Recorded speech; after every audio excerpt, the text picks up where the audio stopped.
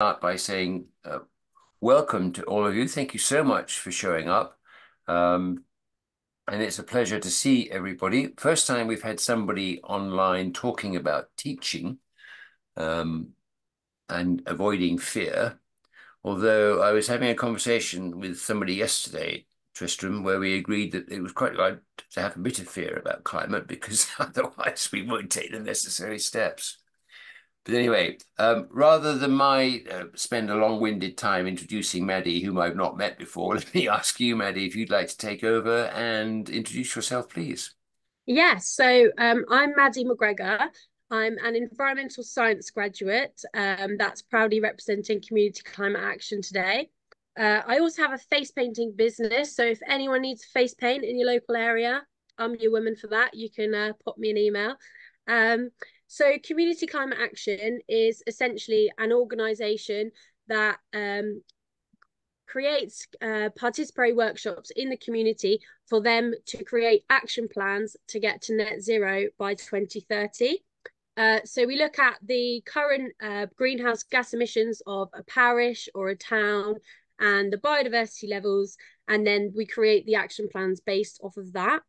It's so important that the community create the action plans because then it creates a sense of ownership over it. And it has proven quite successful in Suffolk, where I'm based. If there's any questions on community climate action, I'll save those for the end because we're focusing today on the education side of it. But I'm pretty sure Jules has probably been on a call talking about community climate action before.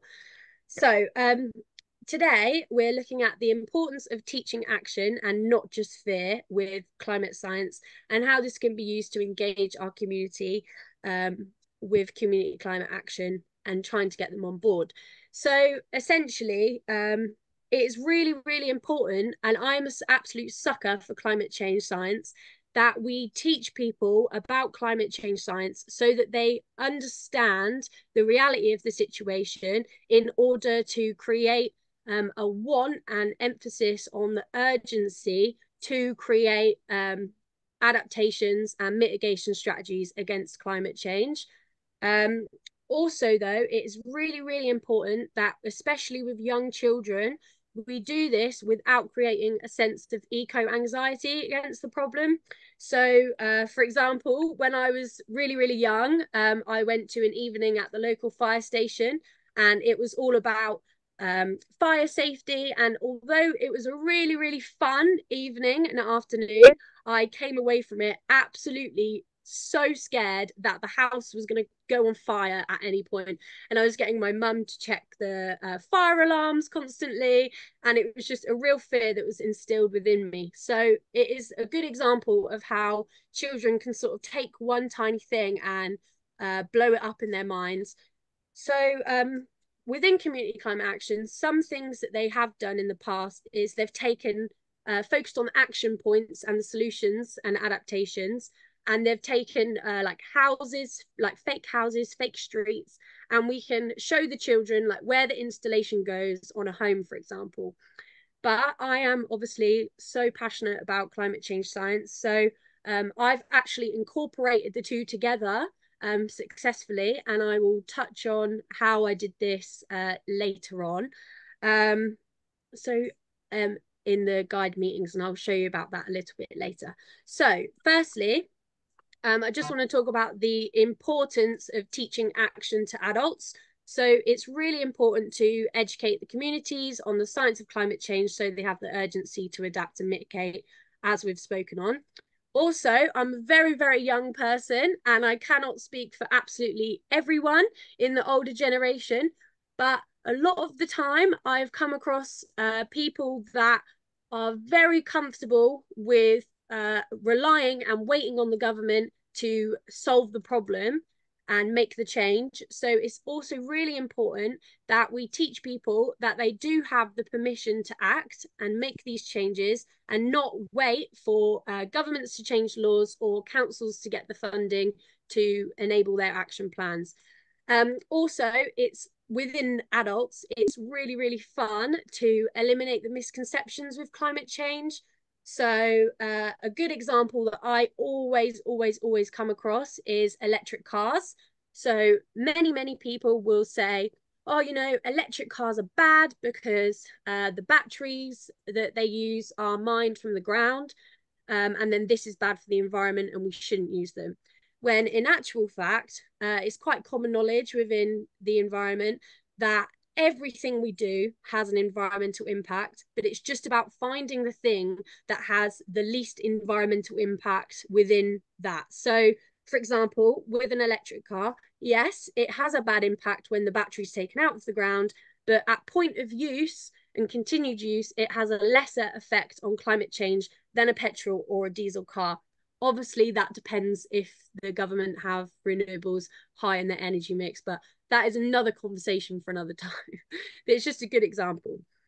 So then with the youth, the importance of teaching youth action is school curriculums do include environmental science and forest schools, but they are non-compulsory and many schools lack the funding or they lack the time or space to include such activities.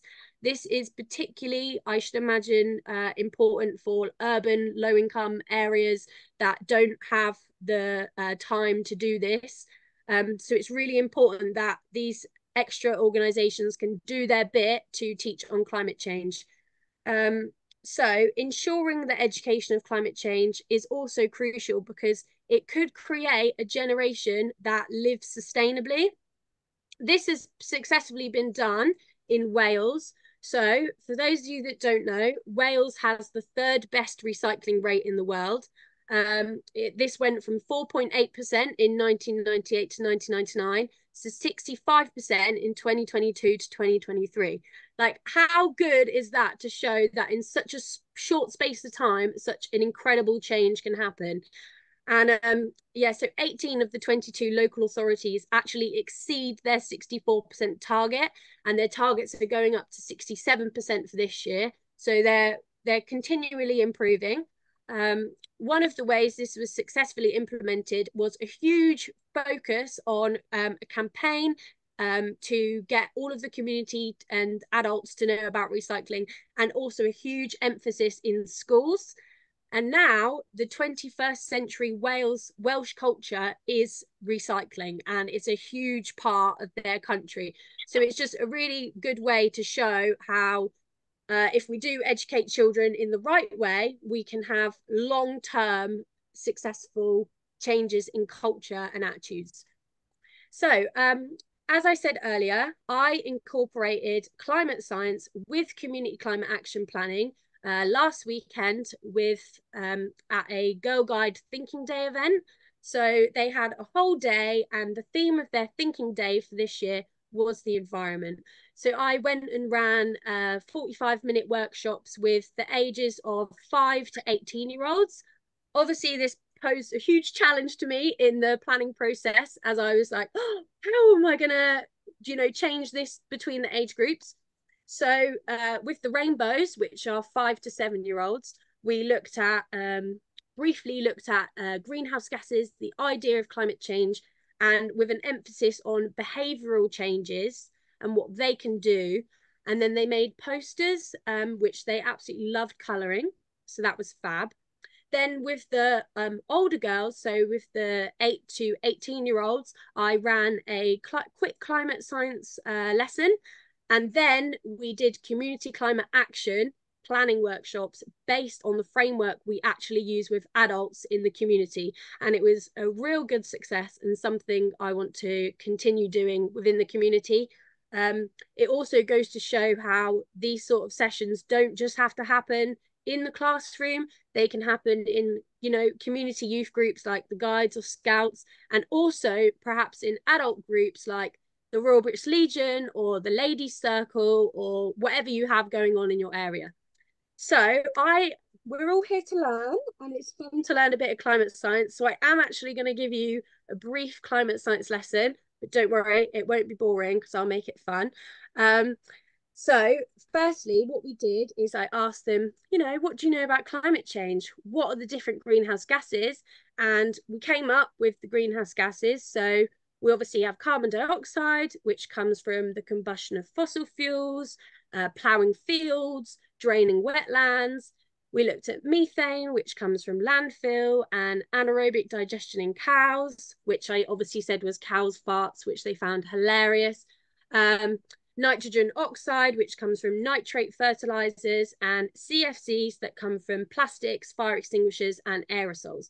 So this was really, really important to show them where greenhouse gases come from and this open them up to new ideas of where they do actually source from, which they hadn't heard of before. So then I covered the greenhouse gas effect very briefly, and I described it as if it was sort of a blanket over the earth. Now, the main part of this was to eliminate the misconceptions and sort of prevent the eco-anxiety, as I made sure the girls knew that we do actually require greenhouse gases for life on Earth. We need them in the natural process to keep it warm enough for us to live. And then they understood that it's the excess caused by anthropogenic activities that have caused the accelerated climate change. And I also let them aware of the fact that everything has an environmental impact. We can't avoid it, but it's just the changes we can make to lessen the impact. So that was really fun.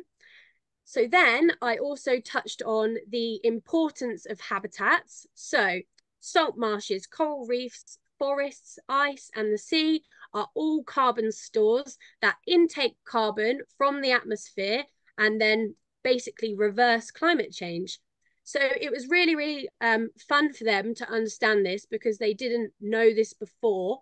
And it's a really, really good way that we can actually have an adaptation in restoring habitats.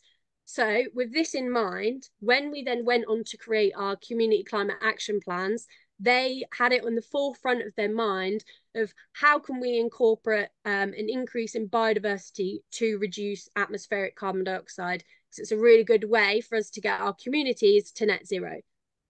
So with the older girls, specifically the rangers, I had a few keen geography students in the crowd, and and they were really happy to hear this. I covered the concept of irreversible climate change and positive feedback mechanisms. So you would think that a topic like this instills fear and eco-anxiety in young children, when in actual fact, it is so important that they understand this, because as much as ignorance is bliss, they deserve to know. So for those that you don't know, in the global carbon cycle, we have something called positive feedback mechanisms. So for example, you have a tree that holds CO2 in its biomass because of photosynthesis. And then in a wildfire, this CO2 goes back into the atmosphere, which then causes more warming and more climate change and more forest fires, which goes round in a loop of doom, basically. With ice sheets, for example, we have ice sheets melting, which reduces the albedo surface of the Earth. So that's where the sun reflects off of the ice sheets back into the atmosphere, which then causes more warming and a big loop of doom. And I also wanted to quickly tell you about my most favorite nugget of climate science, which is ocean currents positive feedback mechanisms. So do we all know about the Gulf Stream, which is like, if you know Finding Nemo, where the turtles like zooming in the Gulf Stream, that one? Yes. So how that actually runs, how the ocean currents are driven, is that fresh water from ice sheets melts and goes into the seawater.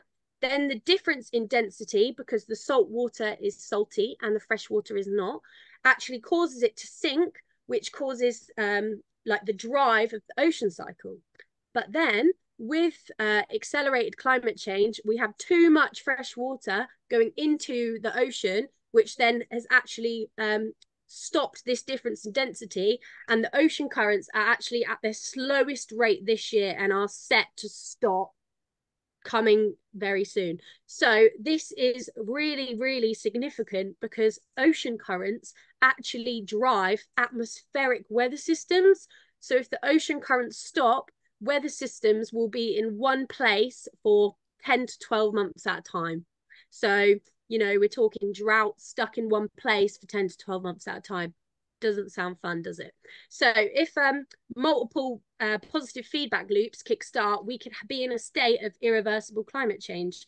So that is something I touched on with the older girls, which they found so interesting, and it really kickstarted some passion in them. And many of them told me, even the younger girls, that they now wish to become environmental scientists, which is really fun.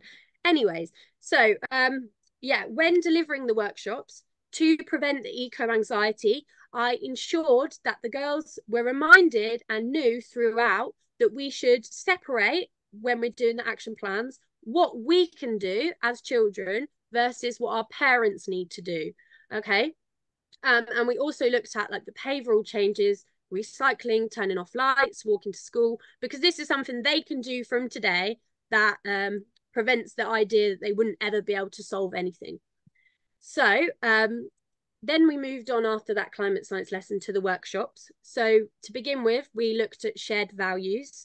This is just one photo from one of the many bits of paper. So it was sort of a group discussion that was really energetic and fiery, and they were popping out ideas, and I had a writer for each sort of section. So some ones we have here is a reason why we would want to solve climate change is because everyone would live for longer, we can protect the rainforest and love animals. How nice. So the idea of this on an adult scale in a community is that we can come up with shared beliefs and values so that it doesn't matter what political background or religion you're from, we all can collaborate and come together to make the action plans.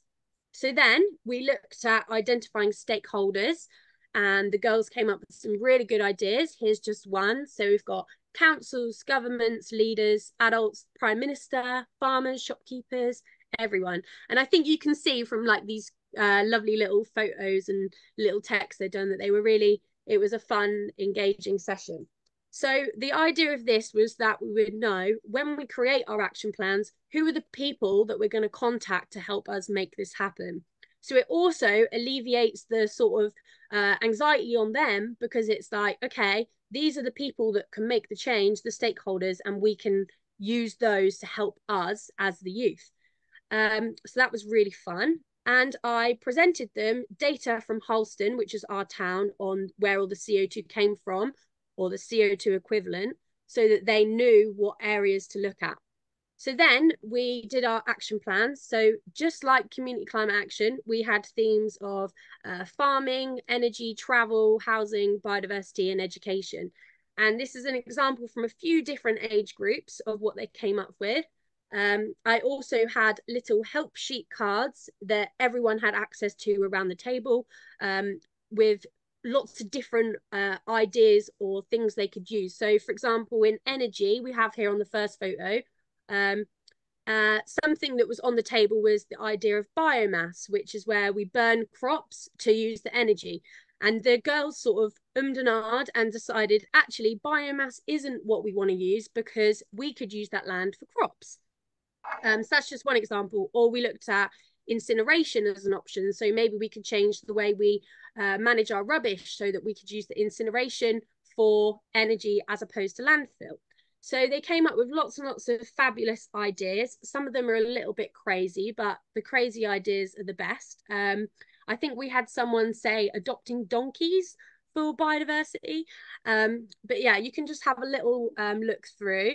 They even came up with encouraging farmers to use hedgerows as biological corridors to increase biodiversity, for them not to leave their wetlands as they are, to increase biodiversity and reduce, intake carbon, to buy food locally, eat red meat once a week, community-owned farms. So there's lots of different levels of their ideas of what they could do, from top scale stuff to just what they could do, like walking to school, electric buses, all this and that.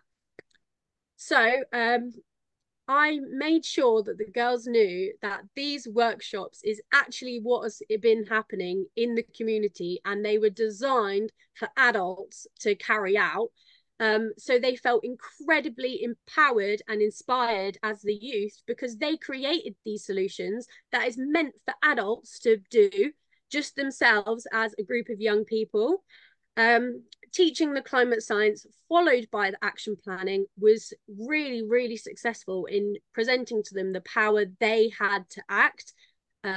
So even though the climate science was a bit scary and was a bit doomy and gloomy, it was then paired with the action planning, which was a perfect blend.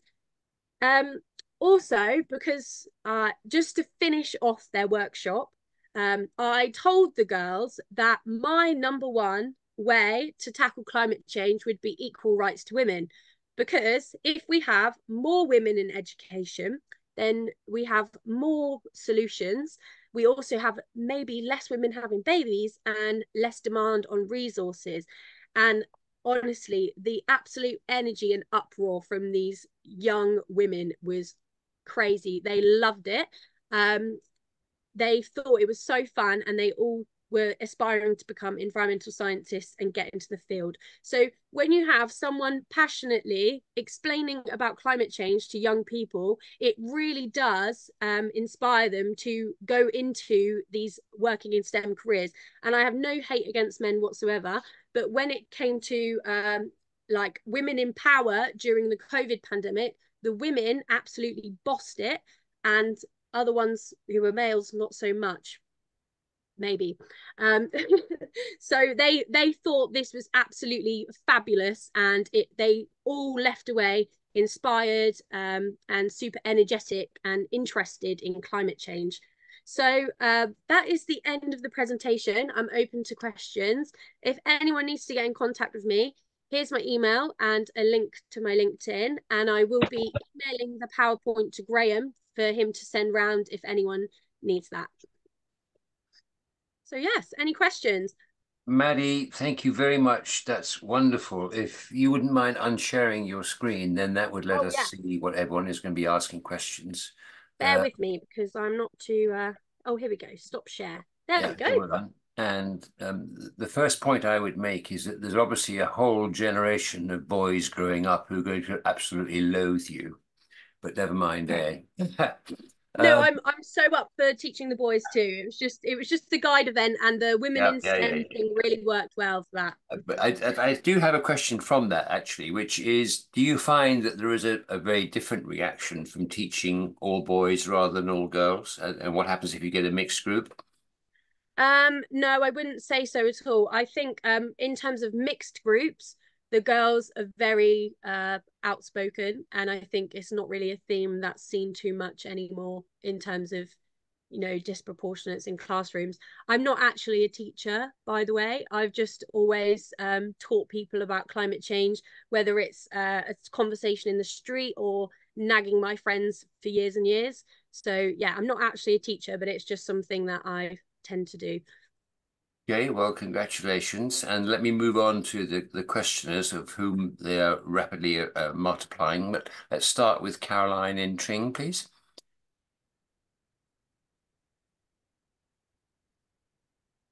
Hi, Maddie and everybody. It's really good to be here. I want to reiterate what you said about women in STEM and also women in power, because I've actually read that in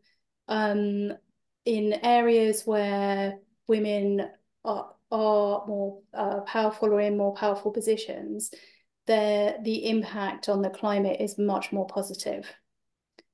So women in leadership does actually have an impact for whatever reasons. And again, that's not to negate, the contribution of men. I don't know why we always have to say that, but I know. we're soothing the male ego. Um, so yeah, I totally agree with you on that front. And despite years of feminism, we still, I'm obviously a lot older than you, and I've been through the whole feminist journey, and I don't feel like we're a lot further on than when I was growing up. So let's, continue with that. I agree. The other thing I wanted to ask you about was this feedback loop, because I felt a little bit scared at that point when you, particularly about the oceans, and when you were saying Yeah. about the ocean currents, and like, how long have we got? Well, so I do keep up with this sort of science, and it is slowing down at a really alarming rate. And within the next few years, it could possibly completely shut down. But that's not to say it cannot be restored. There's lots of things that can be done. Like encouraging ecosystem restoration in the ocean is so important. Especially, I'm gonna like scare you even more, and I'm sorry. You'll probably have to deal with eco anxiety, but basically, like, also the ocean is the biggest carbon store there is, and essentially what happens is when it's completely full of carbon, it will actually start a process of reversal where the CO2 in the ocean actually goes back into the atmosphere. And the ocean has been saving our bacon climate change wise for a very, very long time. So when we don't have enough fish and biodiversity in the sea, it means that it can't really support life and can't intake carbon. So a good way to overcome it would be to really, really have a big focus on ocean restoration. And I do know some lovely people that are doing smashing work in the field. So it's just a matter of time, really. We can't replicate ocean currents necessarily. How can we translate that into action in communities? Especially, I'm feeling like, well, I don't live, we're right in the middle of the country. And yeah, how does that translate into community action? Because that sounds vast to me. Yeah, it is very, very vast. So there's, in terms of like community action, obviously it having a focus on getting us to net zero does essentially reverse that problem, because we all share an atmosphere. If we're making the changes to get to net zero, we're going to lessen our climate change impact and then prevent the ice sheets from melting. So that is how it could go into community action. It also gets in there by creating this sense of urgency that we need to do something. And also, it would be really, really important to recognize that actually the environment does bounce back really, really fast. Like, if we make the changes of the ocean restoration, it will bounce back and we won't have these problems. It can restore itself really, really fast.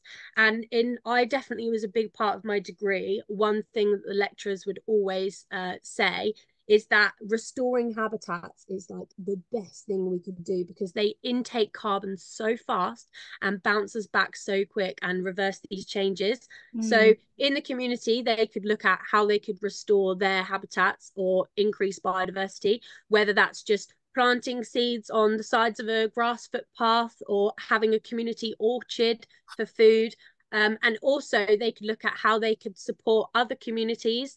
So there's this thing called like twinned communities, where potentially when they were established, they could twin up with perhaps an ocean community in another area, and then work together and share information, share ideas, and they could see the ocean restoration that's going on. You could even support ocean restoration sort of charities and bits like that. Yeah, I like that eco. Is there like an eco twinning thing? That would be good. So off the top of my head, I can't remember, but there is a thing where you can twin when doing these sort of projects with across the world, or even we're hoping, it's really down in the midst at the moment, but we're hoping to do one with Scotland as well at some point. Yeah, so you can just like share information and help one another. Yeah, brilliant. Okay, thank you. That's okay. Nice to speak to you. Yes, you too. Thanks for your presentation. Thanks, Caroline. Let's move on to David, please. Yes. When they all said they wanted to become environmental scientists, didn't any of them say they wanted to become politicians or campaigners or set up school strikes or anything like that? No, not this time. So the one of the girls actually did speak to me about Greta Thunberg, and how really, really young girls, so like 5 or 6 years old, they'd learn in school about climate change, and they'd learn about Greta Thunberg and how she did the strike for schools on Fridays. But they weren't particularly interested in campaigning or environmental radicalism or activism in that way. I mean, even yesterday, from like me going to my first parliamentary reception, I've definitely understood that that is the way forward, as opposed to you know, activism in the streets type thing. But no, none of them said that. It was more like careers, and they were talking to me about what they were going to choose for their A levels and possibly universities and bits like that. So important stuff. Kirsty, your turn next, please. I'm Hello. sorry, Kirsten, I beg your Oh, no, pardon. it's quite all right, don't worry. I was just curious regarding the process that you're going through with community groups, but also with the girls by the sounds of it, in terms of looking at their carbon footprint as a community as part of the process for the action plan. And I was wondering if there are any particular resources that you point groups to facilitate them working out what their carbon footprint is in the first place, so that they can then move through those stages, particularly any that are good for youth audiences, would be something I'd be interested in. So in terms of so there's a website. I will find out what it's called in just a moment. That where you can access your greenhouse gas emissions per person for an area, town or parish. Let me just quickly find what that's called. That's probably like the best one. And then so hang on a second. I'll have to post it in the chat in a little while. Jackie's so put one in the chat. The impact tool. Yeah. So, and we also are actually setting up a website. It's just going through its final touches, called the Great Collaboration. And on that website is a tool that can be used by anyone, like councils, parents, maybe not necessarily children, but there will be on there a section of like activities that, well, I think there already is a section for activities that children can do, like behavioural changes sort of things. And it's also going to be a tool for councils and communities to go on the website and understand, you know, get access to that website that shows the carbon emissions, show the support groups there is, so other groups that are doing it, and also other bits of tools like mapping techniques of the different parishes, and just general resources to create the action plans. But that is not specifically based on education. But there is a very, very big community of climate educators that are working towards educating children on climate change. So there's sort of a million things going on, and it's all about collaborating to some extent. Thank you. That's great. As you say, there are an awful lot of things going on, and I too am involved in guides, so that's helpful. I will point them in that direction. Thanks very much. That's okay. Thanks, Kirsten. Amanda, you're up next. Thank you. I mentioned about Jennifer not being able to be here because she's next door in the session on the same thing, live here in this conference that I'm at. So she was just mentioning, and would have liked to have shared, that we're even hearing now of climate anxiety amongst young people getting to a point where it's affecting their mental health to the degree that they've admitted to hospital with a section. So it's getting significantly serious in the impact that it's having. So Maddie, your ways of approaching it so that it's seen in a balanced way, that yes, it's something that's got to be super seriously taken by all humans on the earth, but at the same time, not something that one needs to get so anxious that it stops us from being able to do anything about it. And you know, I'm really interested on behalf of Jennifer as well as myself in that and what you have to say on that. But the other bit, if I may just say it because it's more of a statement, is when working with young people, it's so powerful if they were willing to write a letter, a question into a parish or town council and simply say, under your new duty of biodiversity, please can parish council tell us what you're doing about climate change? That is such a good idea.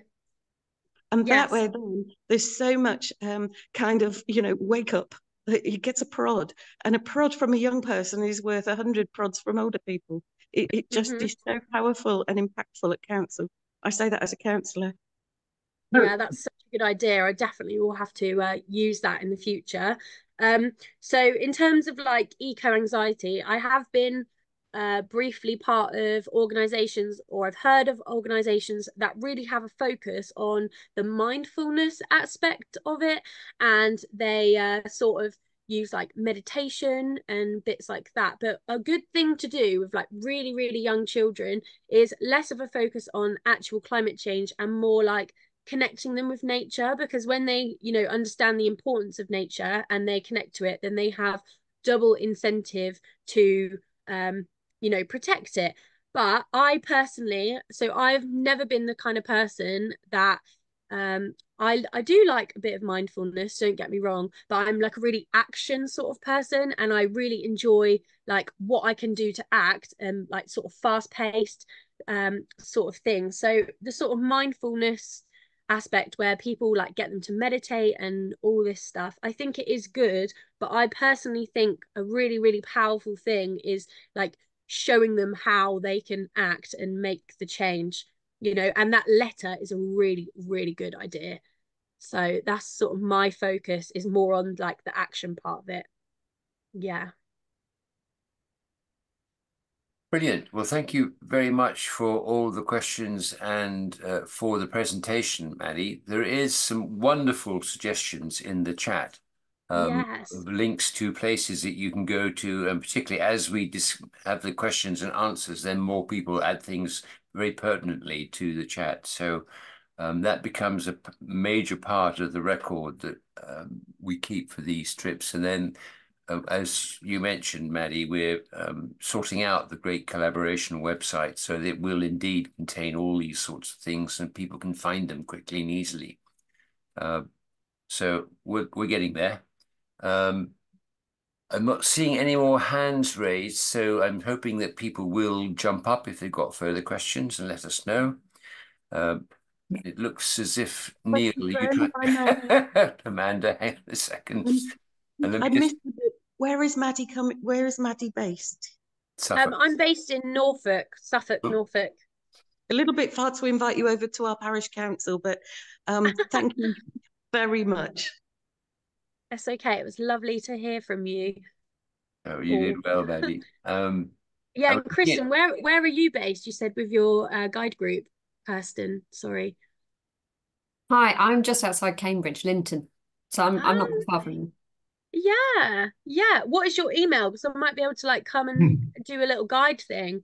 Oh, that would be fantastic. Yeah. Should I pop it in the chat or something? Is that Yeah, the best way to do it? definitely. Okay. That would be fab. Marvelous. Lovely. Thank you. I'll pop back with my question because I've jumped the queue. All right, let's move on to Tristram, please. Yeah, thank you, Maddie, for a very good talk. I just wanted to mention a slightly difficult thing, I think, about climate change, and that is that I think there are quite a lot of paradoxes, things that we think we should be doing maybe aren't so sensible. So, for instance, we know that developing countries like India and China have by far the biggest footprint, and Africa, a lot of countries in Africa aren't able to really tackle climate change in the way we can in the UK. So, there's a school of thought that we should be putting more effort into supporting developing countries rather than trying to do our recycling, and do everything at home. And the other paradox is that I think is interesting is that we should encourage tourism to places like Africa because that encourages their economies to grow. And if your economy is broken, then you cannot tackle net zero projects. So there are a few paradoxes. But the other thing I wanted to say is that I think there's good news. We may be able to make people feel a bit better about climate change by concentrating on the massive progress that's been made on zero carbon energy, for instance. And that science has come along, as of course very quickly, and so the cost of renewable energy has dropped massively, and we've made great advances in the UK and all over the world. That's happening, and particularly in China. China's although it's still growing and its carbon footprint is still growing, the trend is in the right direction, and it will reverse. So I just wonder whether, obviously that's hard to teach young girls about, or young people about, those more complicated things, but I think there is hope in that we are making a lot more progress than maybe appears from the fact that the carbon energy is still, our carbon footprint is still going up year by year for the next few years. But the turning point is in sight, and I think that seems to me that's encouraging and should be taught to people. So Yeah, so I would probably maybe eliminate some misconceptions again. So essentially, what you're talking about is really, really interesting. And if I had more time with the guides, I would most definitely tell them about it. So the reason why I'm actually passionate about climate change is because of the real big inequalities associated with it, which sort of touches on what you were saying. So basically, in historic time, our country and other wealthy Western countries have been the ones that have emitted the most emissions. We industrialize first, right? And we have the money to adapt and mitigate the effects. Like, for example, we have like £10 billion barge on the River Thames. Whereas in Bangladesh, where they didn't necessarily contribute to the problem, they don't have the money to mitigate the effects, and they're being flooded multiple times a year, disease, everything. Um, and so, who the problem is, who are we to say as our country that China cannot industrialize and utilize their oil and gas when we've already done it, you know, because they're like now upcoming and developing. So that is a real challenge. But another thing as well, even though we can say like, oh, you know, our carbon footprint is this and theirs is that, and they're using loads of energy, is we all buy loads of stuff from China, and the whole world is like completely connected now. So it's not really, you know, like the industry there in China, like we couldn't do without it in a way, because that is what fuels us. And what you will find as well is that many of these countries, specifically India, is actually really getting ahead of us, because they are now developing after us, and they're developing in a renewable sense. And like China as well, they're putting a lot of money into renewables, and they're sort of getting ahead of us in a way. As another thing that we could do, which you sort of mentioned on, is we could perhaps like clear the debt in those countries, and get them to use that for renewables, you know, and sustainable development. But it just all makes it a nice, fairer world, doesn't it? And that's not necessarily what people in charge like. So that's sort of one thing. And I think it is important to teach that to young people, because in a way it could relieve the eco anxiety, because they think like, you know, our country is doing enough. But I personally do not agree that our country is doing enough. And you know, it could help them in terms of they can know not to buy that like cheap clothing from China, and to buy more, you know, sustainable clothing, for example. So I think that might have covered your question, not too sure. Yeah, but that's just all I would say. All right, going back to Kirsten now, who is going to ask a question in turn.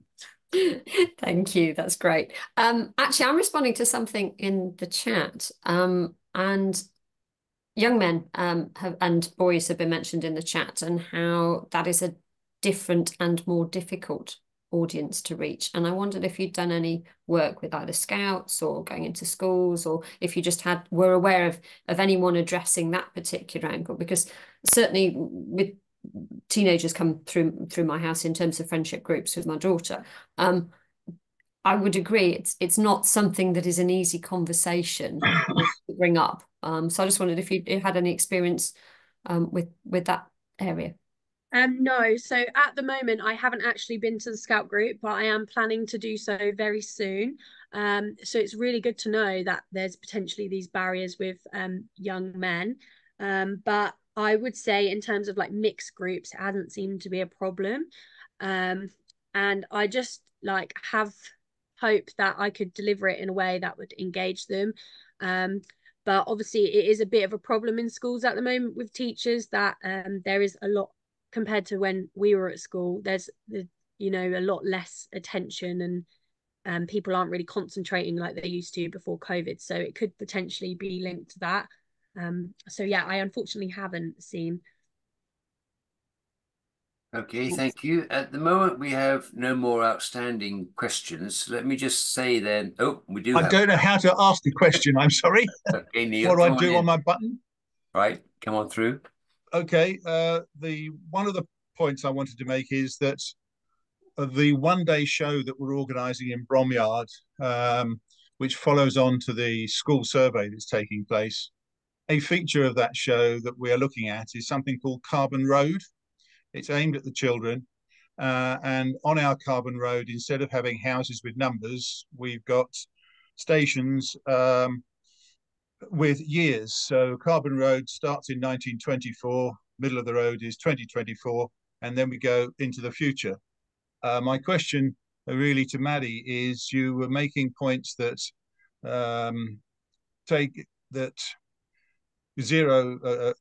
climate change, it can be put back or averted fairly quickly through work in the oceans and various other initiatives. I'm very keen to find illustrations that I can put on my carbon road in the future, which the children can then see that there are steps that can be taken that will have an effect. And further, we're perhaps giving them a little voting system. You'd be familiar with the plastic discs you get in supermarkets to support various charities. Well, if they're given these discs, they can then put those alongside the various initiatives that are put down for the future century, just by way of an interest and for them to show what they think are the most are the initiatives they best like to support. Wow, that sounds like a fabulous exercise. My advice would be like to sort of, I don't know how far you're going into the future, but to sort of keep it realistic in terms of timescales, as in like the initiatives or developments. So like if you're going to insulate houses, for example, you need to do the feasibility studies and XYZ, and it would probably take a little bit longer than just slap bang straight away. For like an ecosystem restoration sense, you'd probably need to look into like scientific literature if you wanted to be really, really precise. But these sort of things are quite unpredictable in a sense, like they can happen a lot faster or a lot slower, and it really depends on like management and bits. But I would say like have a real big focus on like positive adaptation and solutions, and like make sure that biodiversity is in the forefront. So you could ocean restoration, for example, is like a good key point to put, but it would be quite difficult to like actually like estimate into your sort of design. But maybe things like salt marshes, like if you're local to a salt marsh or somewhere like that, and like beach restoration, that sort of thing, like meadows, they are really, really good still, and they can be more local, and that within, you know, a matter of years, a salt marsh can bounce back. Bromyard is probably further from the sea than any other point in the UK, but any suggestions you've got, and particularly if you've got graphics that or places you can direct me to find graphics so that I can put something up. I don't really expect to get into a great deal of detail because the number of the children will be relatively young, because it's primary schools as well as secondary schools that are taking the survey. But something that excites them, an idea that has some relative, some validity to it.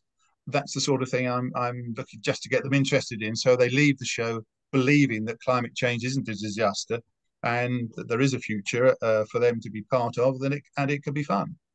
Yeah. So off the top of my head, I'm not actually sure of specific place you could go, but I can have a little hunt around for you and email to you if that's of any help. If you could Yeah, give me sure. your email. Yeah. Yeah. So it sounds really fun. Okay. Neil, a question for you. Do you have anything as a link to your carbon road that we can see? Because it does sound quite fascinating. The website will be live from next Monday. Okay. It doesn't actually have anything about the carbon road on it, because as yet I haven't got sufficient confidence that I've got the information flowing through and the people to man the stands on the day to actually talk to people, to the children. It's an early idea, but I'd be delighted if you would look at the website on Monday, Bromyard Mad Show. It's something in its first year.